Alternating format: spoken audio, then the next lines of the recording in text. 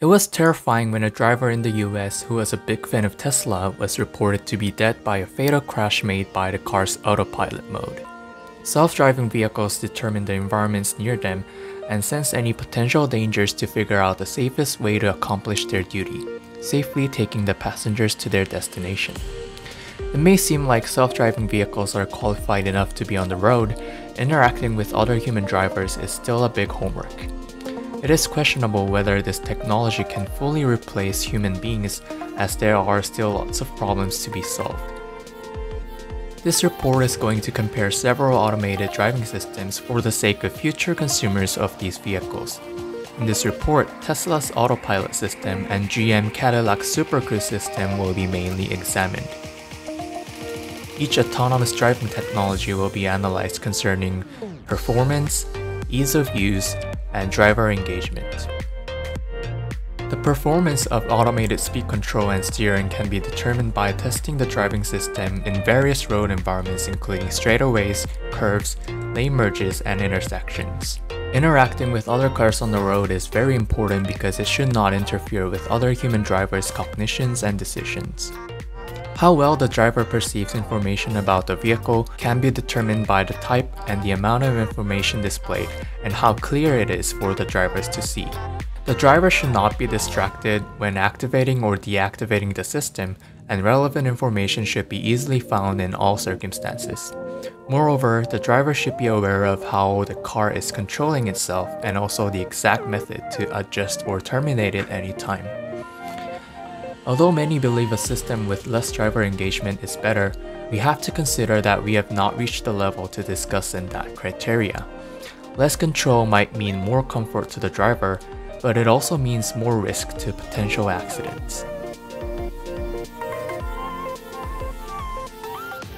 In terms of capability and performance, Tesla's Autopilot has proved how it is number one in the market of cars including autonomous features. 8 cameras are surrounding the vehicle to cover 360 degrees around the car and up to 250 meters of range.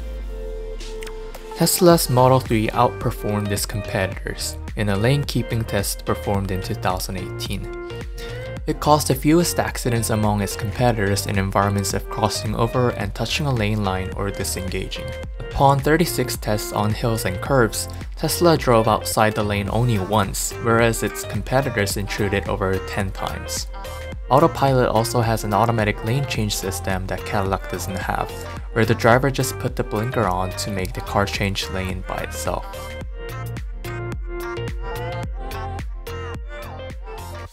The $5,000 hands-free driving assistant technology of Cadillac is only designed to be used in a highway environment. It only works on compatible highways that have its database in Cadillac's internal server. This means that the car needs to have a stable internet connection constantly when using this feature. This limitation seems to be a clear drawback compared to Tesla's Autopilot. It may relieve a lot of stress for those drivers who often commute by highways, but may be taken as a useless technology for the majority of drivers who mostly use narrow city streets with more traffic.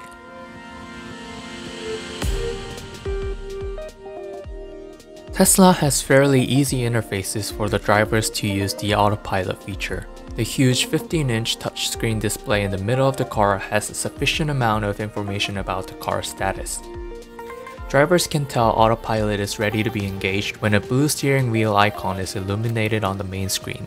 To activate, drivers should tap the right lever on the steering wheel twice, and it's turned on. It's all about simplicity and convenience that Tesla's models are seeking, and the users will be satisfied with their intuitive user interfaces.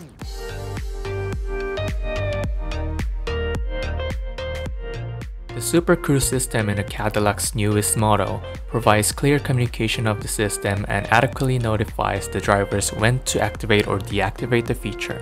When the driver presses the Super Cruise button, the light bar on the steering wheel will illuminate in green and the driver is ready to remove his or her hands. However, you have to enter Adaptive Cruise Control mode before using Super Cruise mode. The double step Cadillac requires can make the user somewhat confusing, and they might regard the feature as something hard to use. If the Super Cruise mode goes into pause mode, such as when changing lanes, the light bar will turn blue and will turn back green after the car settles in mid-lane. The fact that the huge light bar is very closely inside the driver's side is very user-friendly and intuitive. Even when the driver has his or her hands off the wheel, the light effect easily catches the driver's attention when needed.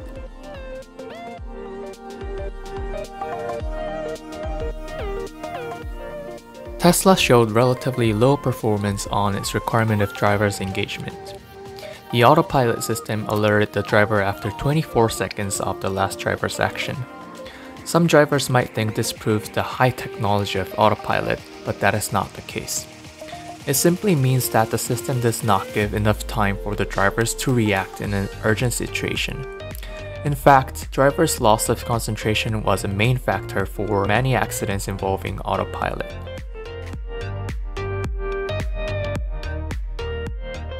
Super Cruise requires drivers to constantly watch the road ahead and make adequate inputs when needed. It has a camera and a sensor near the steering wheel to determine the direction of the driver's eyes. If the system finds that the driver is not paying attention, a red warning light on the steering wheel alerts and the seat vibrates to warn the driver. This ensures a great safety when using this driving assistant mode, since the drivers cannot keep their eyes off the road for more than 4 seconds. None of the other manufacturers used eye tracking technology, and it is highly appraised in driver engagement that Cadillac is seeking. Overall, Tesla's Autopilot showed excellence in the first two criteria, performance and ease of use, and Cadillac's Super Cruise in the last criterion, driver engagement. That concludes a win to Autopilot as a better self-driving technology than Super Cruise. Although Super Cruise showed better results in our third criterion, what consumers are seeking is a technology with higher performance in various circumstances while it is easier to use.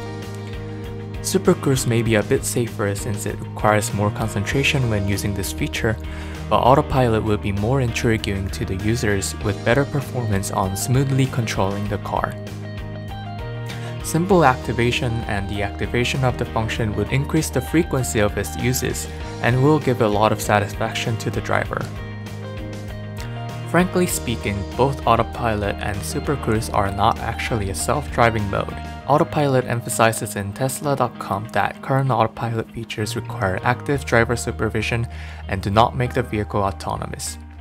Actual autonomous or driverless technology is yet to come, but it is certainly in the close future. We still need to put a lot of effort on testing these technologies before they can fully replace human drivers on the road, and as an engineer myself, I hope I can contribute in bringing us a better life.